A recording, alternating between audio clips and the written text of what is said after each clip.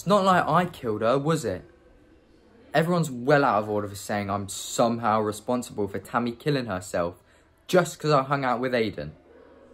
Was I the one who kept going on about her being flat-chested and looking like a man and calling her Frank? Was I the one who kept calling her an ugly dyke? Was I the one who started calling her Tammy Pond? No. That was all Aiden. I don't care what they're saying. She wasn't being bullied. It was just banter. Aiden makes fun of everyone. He takes the piss out of me all the time. He's not a bully. He's just a laugh. Alright.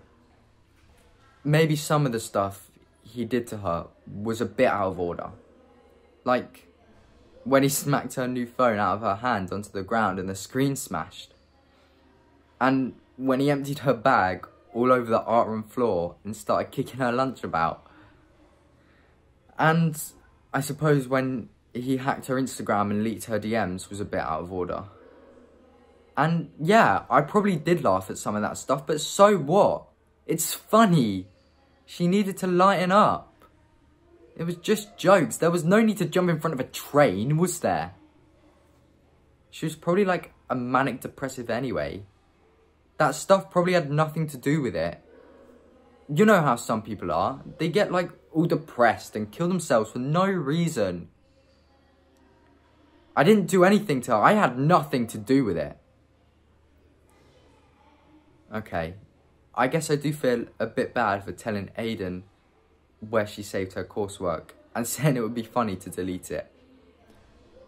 But he was the one who actually deleted it. And for telling him that her bag was open and it would be a laugh to pour my drink in it. But he was the one who did it. And I guess for telling him the password to her phone so he could get on her Instagram and see her DMs. But he was the one who actually did it. I didn't do anything to her. I didn't. Everyone just needs to shut up.